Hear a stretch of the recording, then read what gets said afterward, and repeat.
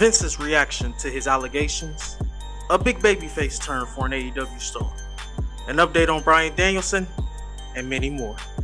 Please don't forget to leave a like on the video, subscribe to the channel, and push that notification bell for daily wrestling videos. I'm KB the Mark from WVP TV, and this is the Wrestling Report for July 12th. Without further ado, let's cue that intro. I'm a visionary, revolutionary. I'm a visionary, revolutionary.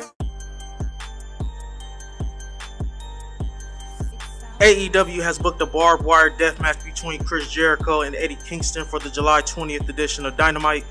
The Jericho Appreciation Society will be above the ring in a shark cage to prevent them from interfering in the bout.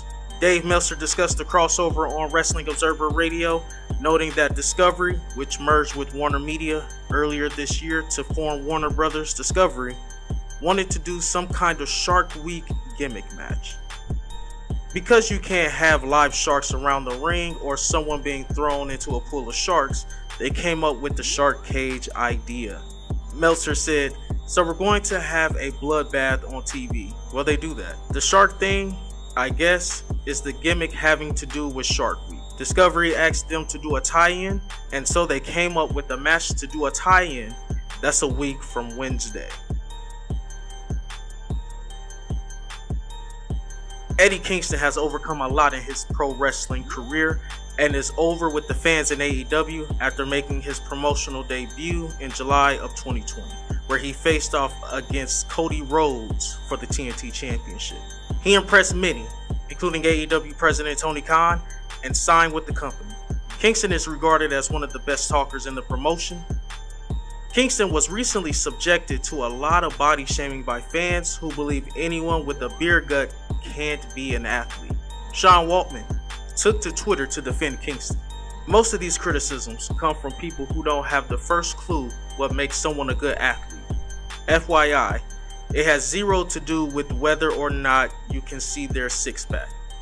Salamander and I recorded a podcast about wrestling physique. This episode of the podcast focused heavily on the Kingston situation, so make sure to listen again tomorrow. Many of you saw Kevin Owens surprise Vancouver Canucks head coach Bruce Boudreau on the NHL Network. This clip also made headlines in wrestling circles because Owens stated that he is ready to return as soon as WWE is. Right now, it's in their hands, Owens said. Owens has been sidelined with a minor injury, but it appears that he will be back in the ring by the end of this month, if not sooner. Dave Meltzer stated on the Sunday Night's Main Event podcast radio show that he believes Owens will return soon. AEW has posted footage that was recorded after last Wednesday's episode of Dynamite. The footage is of Brody King recovering after losing the interim AEW World Champion Jon Moxley. King is shown walking back up the aisleway. Malachi Black walks out, but then Sting and Darby Allin walk out onto the stage. You can hear Allin tell King that he earned the title shot against Moxley and he deserved to be in AEW. King earned the title shot by eliminating Allin on the prior Rampage show during the Royal Rampage match. It looks like they're setting up a House of Black versus Allin Sting feud, but at the same time, it looks like they also might be setting up a face turn for King. The latest Wall Street Journal story on Vince McMahon doesn't appear to have much of an effect on WWE business, and McMahon seems to be not bothered by anything. Dave Meltzer reported that things were business as usual at WWE Friday Night SmackDown, and McMahon was running creative.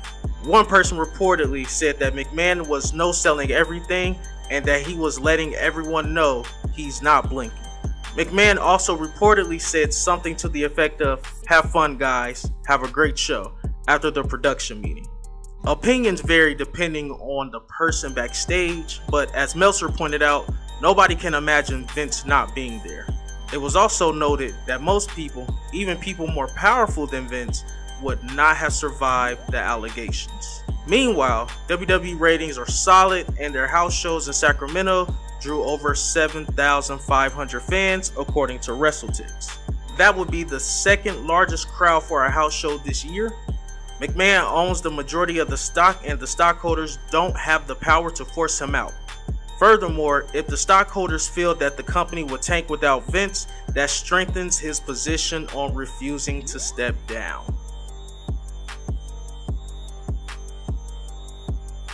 Bryan Danielson has some good news, but don't expect to see him in the ring anytime soon because of Danielson's history of concussions.